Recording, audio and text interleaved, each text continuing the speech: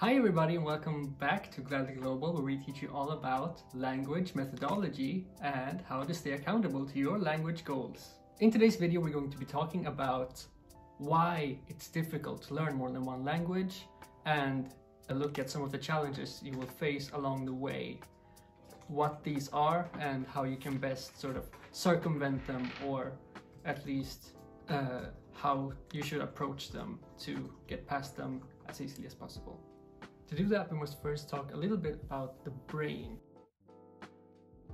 While the brain can tackle a lot more abstract things than your regular computer could, that is to say in a way that is a lot less binary or straightforward, essentially what the brain wants to do is to be as effective as possible. And that is why we run into a lot of the troubles we have when we try to learn more than one language. And this is because as language learners, or as human beings, that is, because we're all language learners really, aren't we? And this is because the language we learn as we are young and growing up as children has a direct impact on the way we see and interpret the world around us. The only way we can see, interpret and interact with the world around us is through language. Language is essentially, without exaggeration, completely responsible in shaping our worldview. And this is exactly why learning a second language once you have mastered one is difficult. And while we have our fantastically powerful brains at our disposal, they are always not quite up to the task. Since we already mentioned, our brains want to do things as efficiently as possible, which means that they are, in essence, extremely lazy, always looking for the quickest way to do things.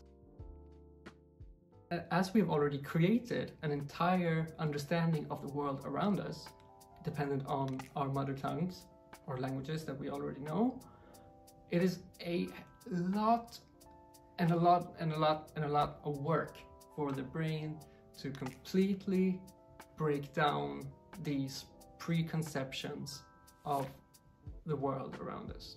Because that is essentially what we're doing when we're learning a new language. We're learning to see the world from a different perspective, from a different way, and understanding it differently.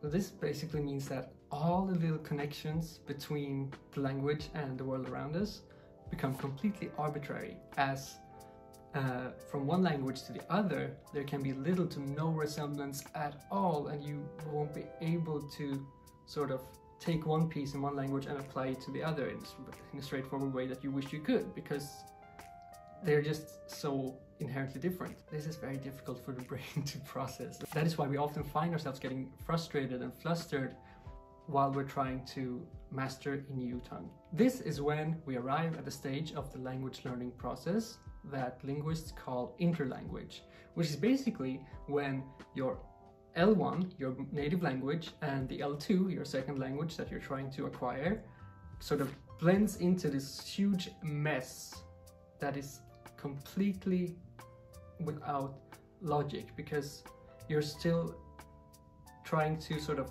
convert your brain into thinking in this new manner that aligns with your second language, but it's still completely reliant on going through the first language.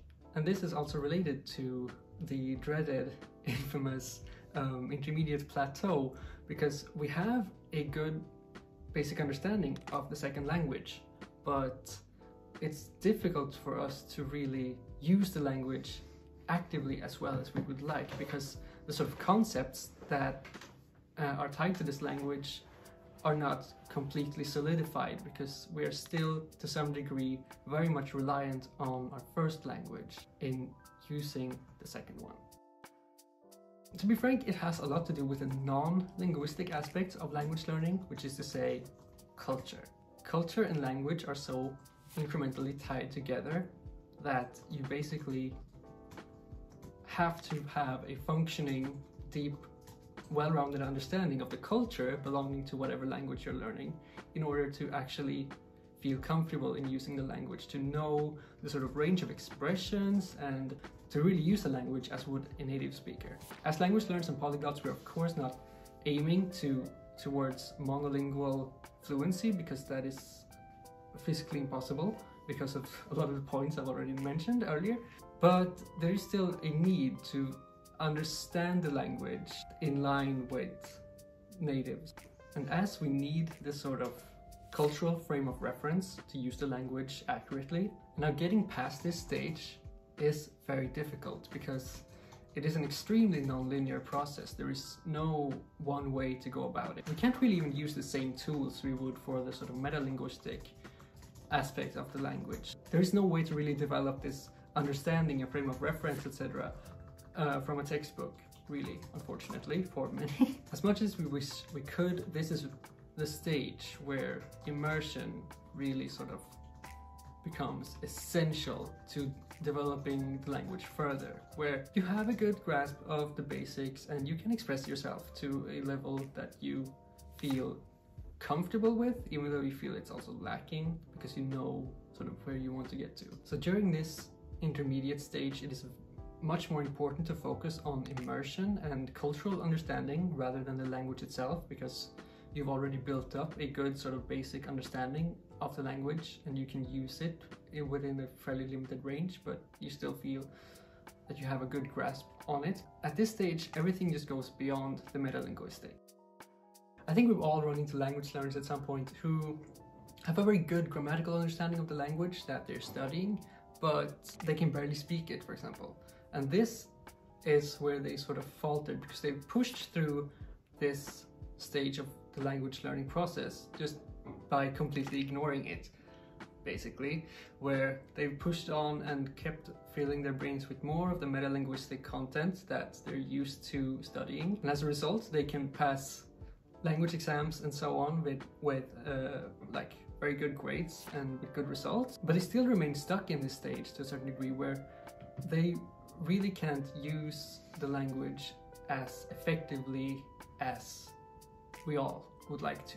This idea of changing our frame of reference, of our perspective when we're learning a new language, is absolutely incremental for our success in acquiring a new language. So you can't really skip this stage, as much as we all wish we could, because it can be extremely frustrating and is a very, very slow process. And that's just the way it is, for better or for worse.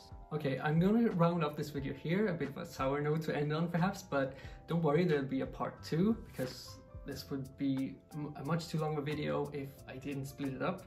So make sure that you press the subscribe button if you haven't already to keep up to date for when that second video will drop. Now, I hope you thought this video was very insightful and you learned something new from it. I would love to discuss this more with you in the comments below. Please share any thoughts you had as you watched the video, or if you have any information that I perhaps glanced over while making this, I am all ears. Now, in the second part, I will go more in depth into these issues, where this was more of an overview to give you a sort of chance to dip your toes in the water, as it were. Alright, thank you guys so much for watching, and I'll see you in the next video. Good time zone!